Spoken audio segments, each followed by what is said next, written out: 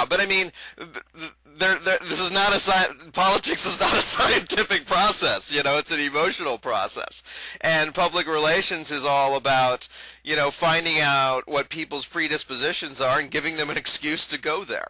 So. In that kind of case, it's very easy to, like, in the old cop show, to be the person running, the burglar running down the street, like strewing trash cans behind yourself that, to slow down the police, because, it's all about just not ever getting caught. You don't have to improve, you don't have to change anything you're doing, you're just trying to, like, keep things the way they are. Now, some people are tying this into other conspiracy theories, right? Climate change in general, this Climategate thing specifically. For example, I've seen some people, including Alex Jones, talking about how they're going to use this climate change issue to institute a world government. And that this is something that they're going to start in Copenhagen, and basically that will take away the power of individual governments and create a world government that will police and tax everyone based on climate issues, but then go on to take over the world, right? And I just think it's interesting how these different conspiracy theories seem to sort of fit in a way with certain agendas, like stopping climate change legislation or ways to deal with climate change, And it's not just that, you see it everywhere. Like, I've seen some people starting to, they took a little clause out of the healthcare bill, and I will stick it in here afterwards because I don't remember exactly what it says.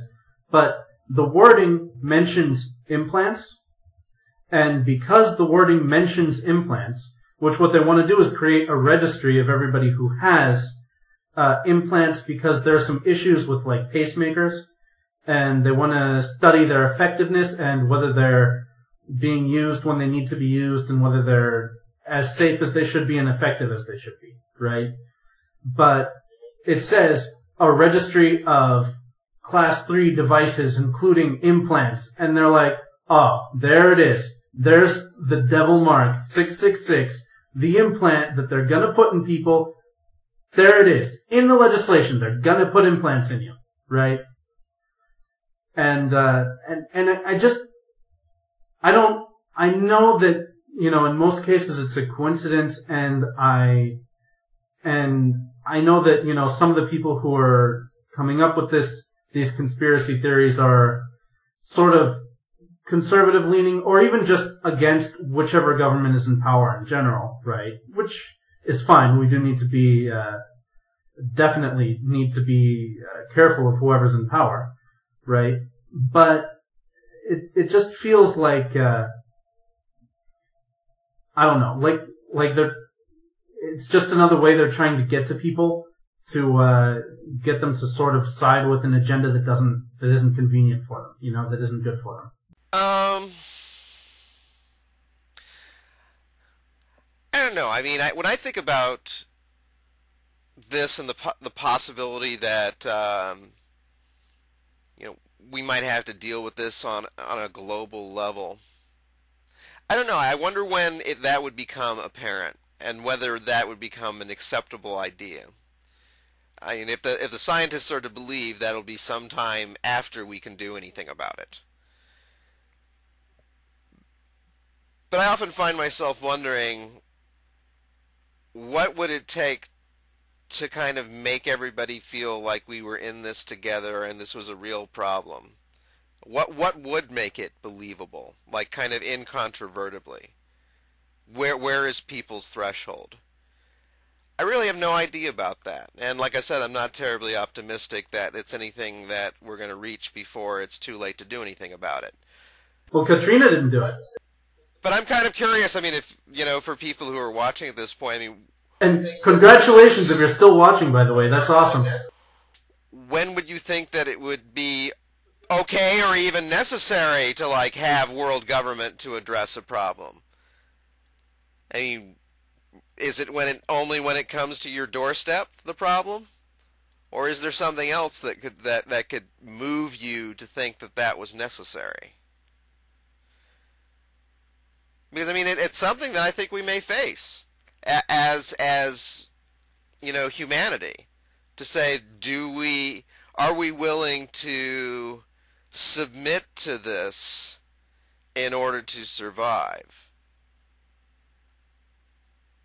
I know that's a weird thing to think about, and probably something that'll probably creep a lot of people out. But Yeah, but the world government wants to kill us, so what does that have to do with survival? but I'm not thinking about the Alex Jones scenario. I'm thinking about, No, I know. yeah. Well, I mean, people's fear of it aside, you know, I guess I asked this in a video once a long time ago, and it was targeted more at a specific person, an anarchist friend of mine. But I still wonder about this. I mean, what is the threshold? At what point are we okay with surrendering some of what we have to continue to survive? Because I mean, since I really think the future is about what we're willing to give up, then I think it's a valid question to ask. I mean, not just on a personal level, but on a societal level. What are you willing to give up to ensure the survival of humanity? Okay, so Zach coming out in favor of world government here. Showing our true colors on Take Back Talking Points. That's right. Anybody who thought that I was okay, they know I'm the new Hitler now. No, but I can't even really imagine a world government. I mean,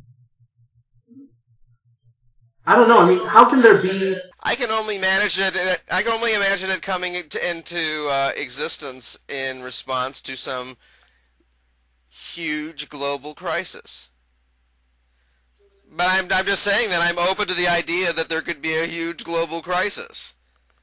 And so I'm wondering what would people think of as like a big enough huge global crisis where they would say, what I want and what my ideas for how the world should work don't matter as much as all of us getting through this in whatever shit shape we can. I mean, I think that you could actually argue that we're in one or two or three huge global crises at the moment, but that's neither here nor there. Well, right, but I mean that we're not tripping the threshold either. So I mean, I guess I'm wondering, what is it? What gets our attention anymore? And is it a functional response anymore? In other words, can we go past the point of no return as a people just because we're not equipped really to see it?